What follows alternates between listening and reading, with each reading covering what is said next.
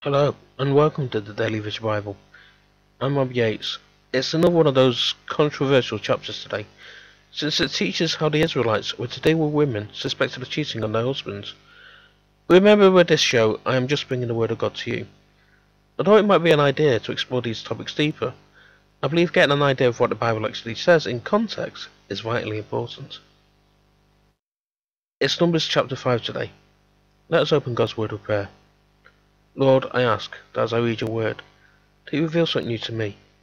I also ask that as people see and hear your Word, they come to a better understanding of you. Amen. Numbers chapter 5.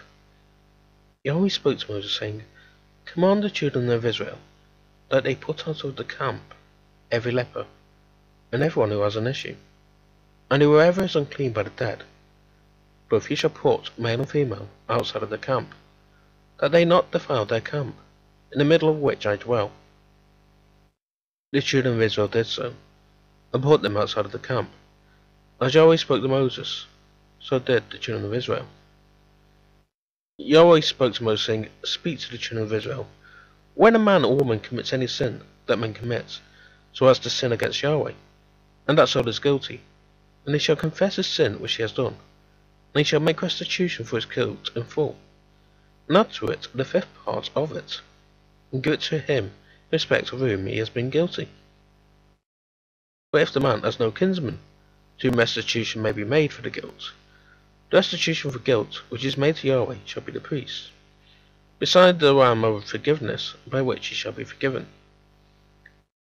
Every heave offering of all the holy things of the children of Israel, which they present to the priest, shall be his. Every man's holy things shall be his. Whatever any man gives the priest, it shall be his.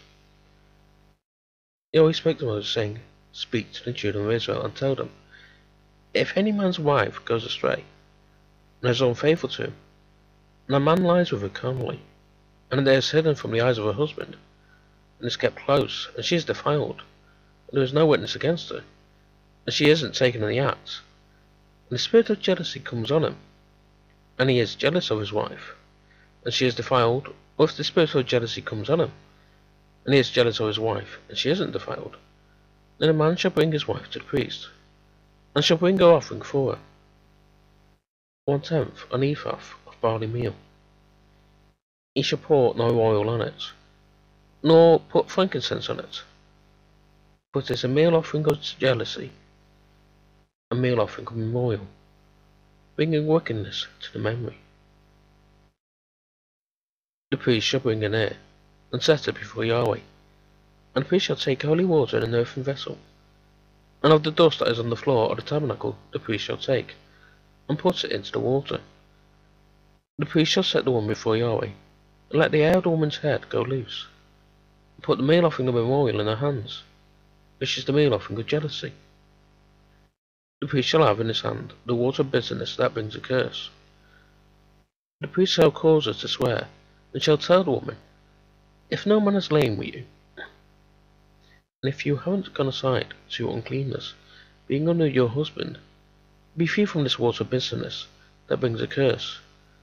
But if you have gone astray, being under your husband, and if you are defiled, and some man has lain with you, besides your husband, then the priest shall cause the woman to swear with the oath of cursing, and the priest shall tell the woman, Yahweh make you a curse, and an oath among your people, when Yahweh allows your thigh to fall away, and your body to swell.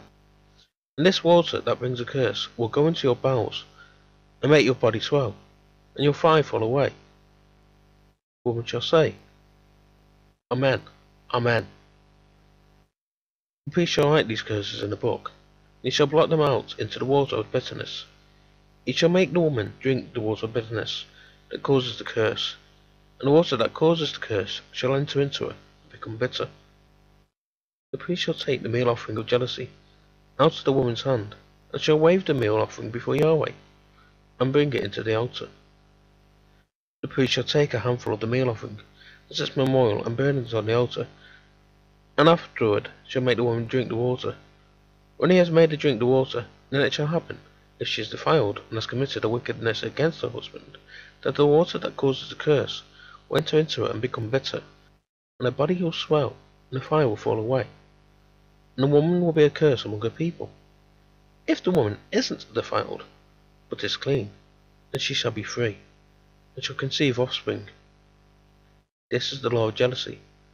When a wife being on her husband goes astray, and is defiled, when the spirit of jealousy comes on a man, and he is jealous of his wife, that he shall set the woman before Yahweh, and the priest shall follow the laws concerning her.